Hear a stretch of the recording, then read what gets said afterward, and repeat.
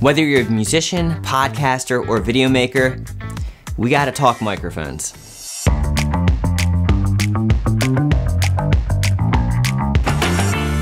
Hey, how's it going everyone? I'm Jeremy, and yeah, I think we need to talk about microphones. It's one of the many tools in our arsenal that we need to understand because probably one day you're gonna need to buy one. And there's so many different types out there, and it's not just about the size and shape, although size certainly does matter, and we'll get to that later. But we should probably talk about the different kinds of microphones first. Some of the most prevalent mics out there are called dynamic microphones. Dynamic microphones use magnets to pick up sound. This is called magnetic induction, and since they use magnets, they usually have a size limitation, as in they can only be so small. These mics can be pretty cheap and they're usually pretty robust. One of the more common microphones that you've probably seen everywhere is called the Shure SM58. This has been used as a live stage vocal microphone for decades. They are reliable and they can probably survive a nuclear blast. They're really robust. Something that should be understood with dynamic mics is that they're not sensitive, meaning you won't really pick up quiet sounds. Of course, this can be achieved in a perfect environment, but it's really not what they're designed to do. Being that they're not very sensitive, they make great vocal microphones for live situations because they won't create feedback. They pretty much only pick up sound from what is directly in front of them, unless it's a really loud sound source. The next microphone is called a condenser microphone. These mics use an electrical charge to pick up sound. They're generally really sensitive mics that are used mostly in studio in a controlled environment, but you'll still see them in live stages too. Condenser mics come in a variety of sizes, and a lot of times they're quite small, often called pencil mics or small diaphragm condensers.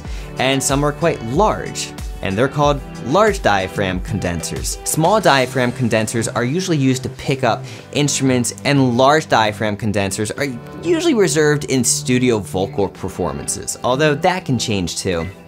Small diaphragms are really transparent and can accurately capture whatever sound it's pointed at. Let me just remind you to subscribe to the channel so we can talk like this more, but let's get back into mics. Large diaphragm mics are almost an instrument in it of themselves, where the mic will add certain characteristics to a vocal performance. You can think of them as adding flavor to the sound. Different mics will color the way your voice sounds, and we aren't even getting into preamps. This video would be like a 20-minute long video on just preamps. But as talking about mics, certain mics will color your sound and other mics are just more transparent. Both large and small diaphragm condenser mics will need something called 48-volt phantom power. This can be supplied by an audio interface or a mixer. You need 48-volt phantom power to be engaged or the mic won't work. It took me too long to figure that one out. The phantom power is basically what allows these microphones to be sensitive, that electrical charge. The third type of microphone is called a ribbon microphone. A ribbon mic uses a thin piece of metal that vibrates, which is called a ribbon, to pick up the sound. The old rule of thumb is that you never add 48 volts phantom power to these mics. The phantom power will burn up the material that the ribbon was made of. So, sucks if you put phantom power on a ribbon. I think modern day ribbon mics are a little bit more robust. Definitely check the user manual before adding 48 volts to a ribbon mic. The mic won't need phantom power, but the question is, will phantom power destroy your mic? So just be careful there if you decide to get a ribbon mic. When talking about mics, something you might have heard is polar patterns. Polar pattern defines how much of the signal will be picked up by the mic in different directions. Some microphones capture sound from everywhere, and this would be called an omnidirectional polar pattern. Other mics capture sound from more of like a heart-shaped pattern directly in front of the mic, and this would be called a cardioid polar pattern.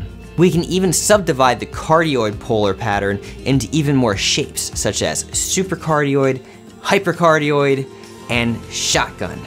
All of those types of cardioids basically can pick up sound from the rear of the microphone as well, so it sort of has this heart-shaped polar pattern, but then like a little dip below, because it won't just reject sound from the rear. It'll actually pick up sound from the rear. So definitely something to note. They all have different uses too. Some are better for music and others are better for video production. The mic I'm currently using is called a shotgun mic. It has an extremely tight polar pattern, and it basically means that like if I get out of the way of the mic just a little bit, it won't pick up the sound as well as when I'm directly under it. So basically I need to be directly in front of this mic for it to make me sound good. Another common video production mic is called a lavalier. Lavalier can sometimes be hidden under the clothes, but I see a lot of people nowadays, or at least in the YouTube world, just clip them right outside the clothing. If you ever seen late night talk shows, basically the host always has one, or a lot of the times two lavaliers clipped right onto their shirt or a tie. They usually use two for redundant purposes, so if one goes down, they have the other one as a backup. Another important technical feature of a microphone is the frequency response. Sound is made up of frequencies, which is basically a measurement of how fast the sound wave vibrates through air. So to simplify it, think of like a piano and all the piano keys. The keys all the way on the left are low frequencies, so your left, low frequencies.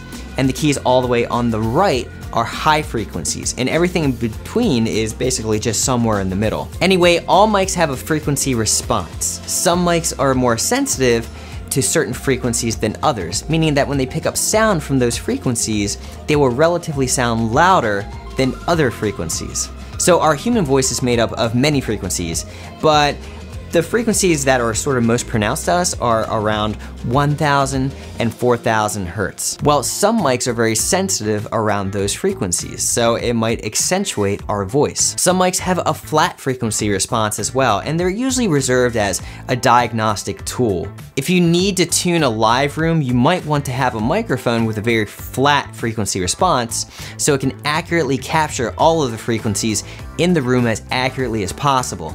Acousticians will use these measurements to notch out over abundant frequencies through a soundboard or through like some other external piece of equipment that can shape the sound of a room. I know sometimes very boxy rooms can have a lot of bass response, where you sort of want that mic to pick up all of the frequencies that are bouncing around in that room, so you can notch out maybe bass, or maybe, you know, something over 10K.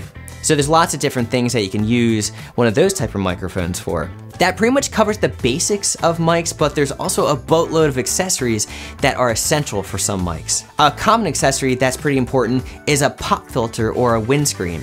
They serve the same purpose pretty much, but they look a little bit different from each other. A windscreen is usually a foam covering that covers the capsule of the mic. This prevents too much air from getting into the mic, which results in something called a plosive. A plosive can sound like a pop or a rustling sound through the mic. A pop filter is similar, but it takes the shape of a screen that is placed in front of the microphone. This is usually reserved for vocal microphones and for people singing into them. It's common to see a pop filter in front of a large diaphragm condenser mic so that you don't spit or puff air into the diaphragm of the mic. Another popular accessory is a shock mount. Sometimes when you mount a microphone directly onto a stand, little vibrations from the floor or stand can shake the microphone just enough to produce a little bit of noise or rumble. A shock mount suspends the microphone from some type of elastic so that vibrations dissipate before they get into the actual microphone themselves. You will see this a lot in studio setting or large diaphragm condenser mics. Studios are all about control and eliminating as many variables as possible to get the cleanest and best sound, so you usually see them there. Also, if you are into movie making, you might have heard of a boom guy. I was a boom guy for a little bit. A boom guy holds a shotgun mic over the talent so that audio can be recorded separately from the video. Well, that shotgun mic is usually suspended in a shock mount, which makes a lot of sense when you think about it. Any slight movement from like the boom guy holding the boom can introduce vibrations into the microphone, and shock mount is pretty much crucial in that instance, especially after a long day and his or her arms are getting crazy tired. Anyway, learning microphones can certainly be a deep dive, but I think it's sort of fun to learn about this stuff. Check out some other YouTube videos that sort of just focus on what you need. Do you need a mic for an instrument? Do you need a vocal mic? Will you use it live? Is this mic gonna be used in video production, etc.? And this will sort of help you narrow down your choices. So hey, thanks for checking out this video and give it a thumbs up. That really helps push it to more people. Subscribe if you're new, but with that being said, I'll see you in the next video. Bye.